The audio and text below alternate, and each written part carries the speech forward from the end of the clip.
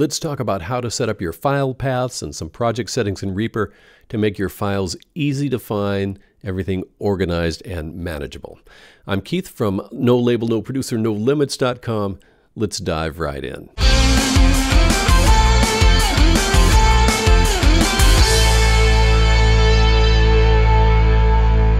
In the course of a project, Reaper generates several kinds of files, and you don't need access to all of them. And Reaper just kind of dumps them into one place, which isn't very good for workflow. So let's fix that.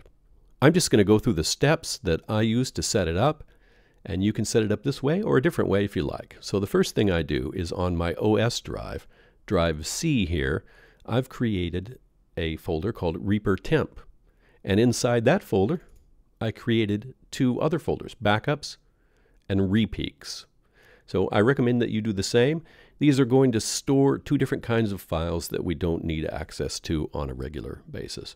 Now on a drive that's not my OS, and this is what I would recommend for you as well, I've set up my Song Projects folder. So if you don't have a Song Projects folder, and you can call it whatever you like, go ahead and make one. And you'll see inside this Song Projects folder, I have all my songs.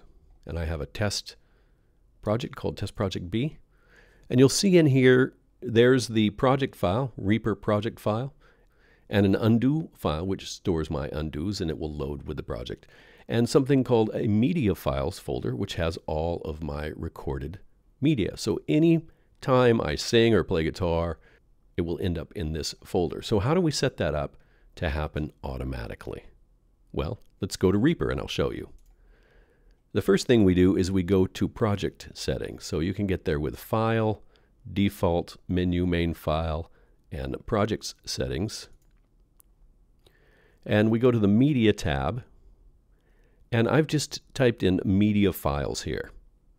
No path. I haven't browsed to find a folder. So what that's going to do is create a folder, which we saw earlier, which will hold all of my recorded media for a particular project. That's all we need to do here. We save as default project settings.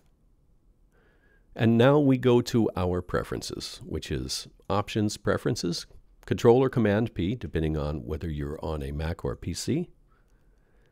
And let's go up here to General. Now here I have checked the Save Undo History with Project Files in RPP-undo file. So that was that undo file that you saw there. So check these two. This just chooses which actions and which items are available for undo. Might as well have them all. And then we go to Paths. And this is my default path to save new projects. So anytime I start to save a project, it will default to this folder. Down here, I've checked Store All Peak Caches, Repeaks, in an alternate path. And I browsed to the temp folder we saw earlier and clicked on Repeaks.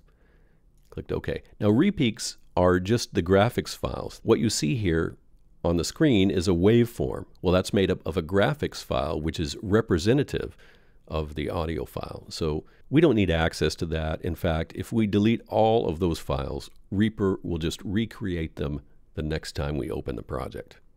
So default path to save new projects and store all peak caches in alternate path.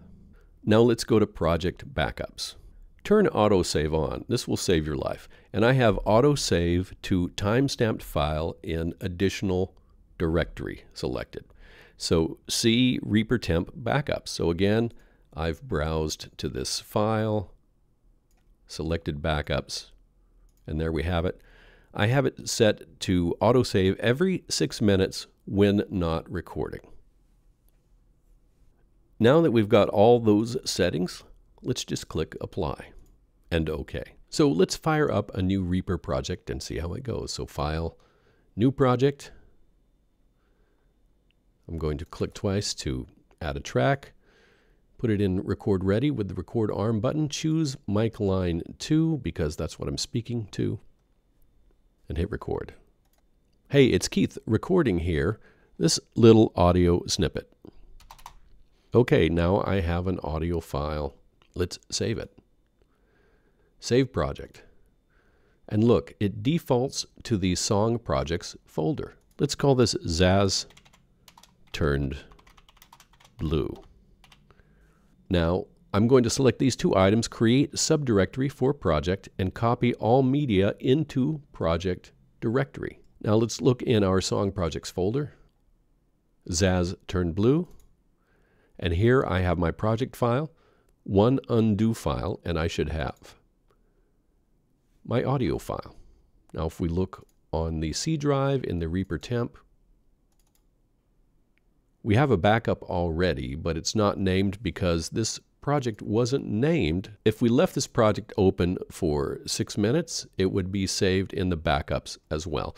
So there we have our file folder system set up so we can easily locate things within Reaper and it doesn't get overwhelming. There's more information below the video, including a link to an article with information about how to set up your audio interface with Reaper, as well as more in-depth on this subject.